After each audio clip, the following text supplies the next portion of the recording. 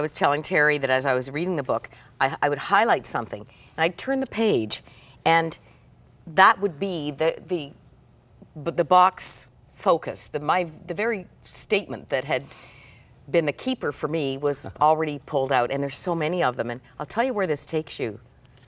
It takes you to the vow of hope. And this is how we really get intentional about making it a habit. I'm so glad this is an e-store offer, the hope habit. And you know, you've earned the right to talk about it, Terry, not just from your personal journey, but your ministry. And we're going to do a little world tour with you here with some wonderful video highlights.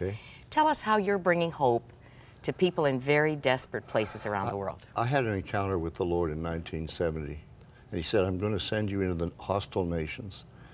And from that moment to this, we have gone to places that nobody else wants to go to. I attended the Billy Graham Association conference in Cape Town a year and a half ago, and they named the 10 hardest churches, 10 hardest countries in the world. Our ministry is in 4 of them.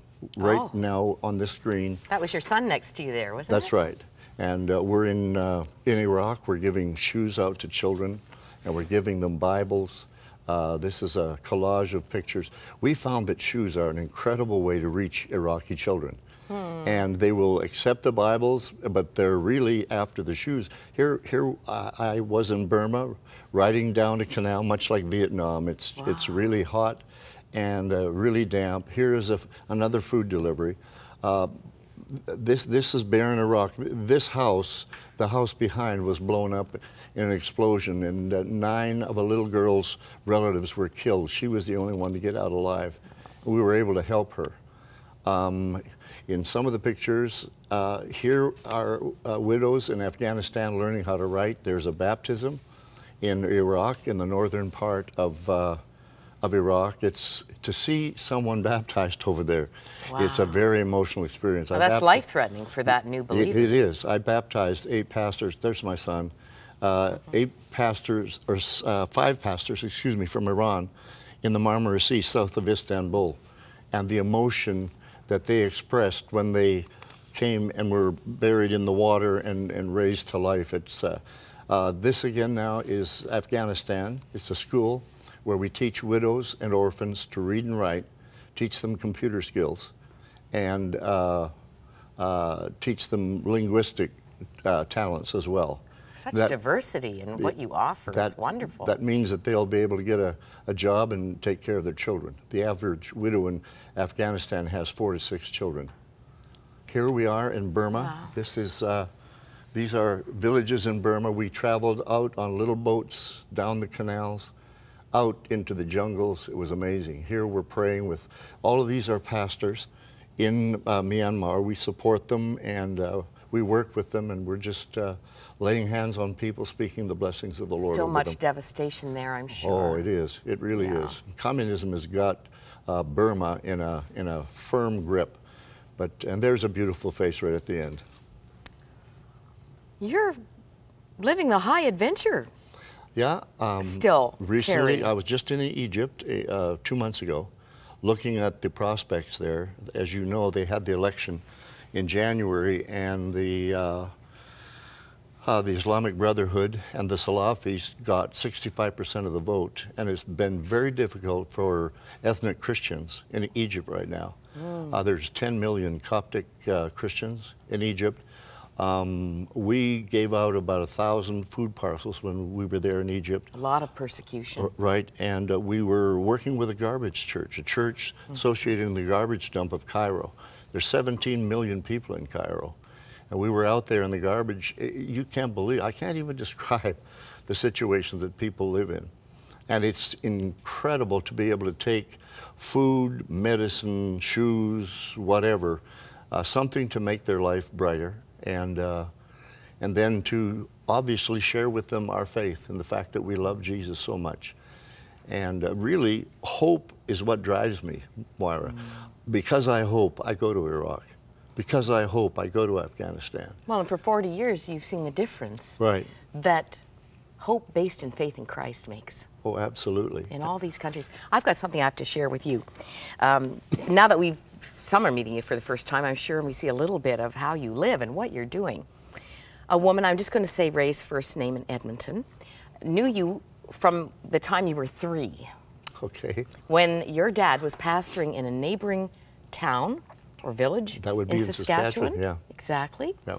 And she's particularly thankful for your life story, which I believe is the power of praise and worship, which really helped her when she had a wild teenager and was raising him, getting through that. But she was watching you being interviewed, I think a few years ago, and well, let me read what she says here. I haven't told you how I got into making these crosses. She tats. And she says, I was watching Terry Law of World Compassion being interviewed. There he was, telling of going into far-flung, highly dangerous, unreached areas of the world with the most important message that ever was.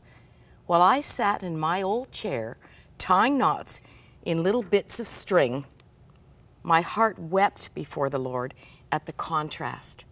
Then, and she says, this is too sacred to share publicly, but she said I could. Though I saw nothing, I was keenly aware that Jesus was standing only a foot away, a little to my left, looking at me, smiling with a tenderness, love, and acceptance I could never begin to describe. He spoke these words into my spirit. What is that in your hand? If you're ever to visit me in this little apartment, I could show you exactly where he stood. I'm not super spiritual or a mystical type of person, Moira. That was real. Wow.